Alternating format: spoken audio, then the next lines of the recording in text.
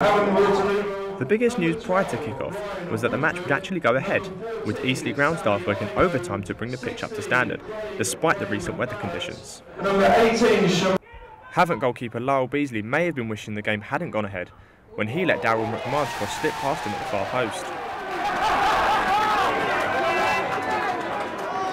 ladies and gentlemen, goal scorer for Eastleigh. Beasley was clearly frustrated by the home side's opener.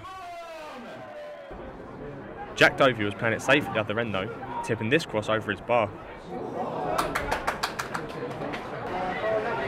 Jamie Slabbers should have doubled the lead here after some great build-up play from Damien Scannell and Bradley Bubb.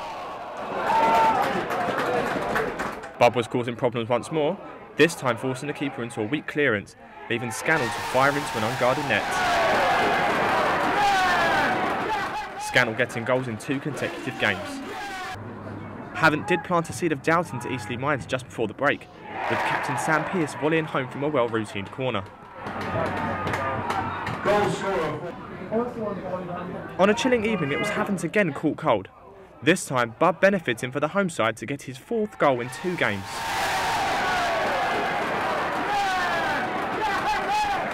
Havant occasionally posed a threat, with this effort coming back off the bar.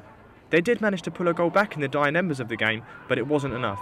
This enthralling derby ending 3-2. Dael Gornall, Winchester News Online.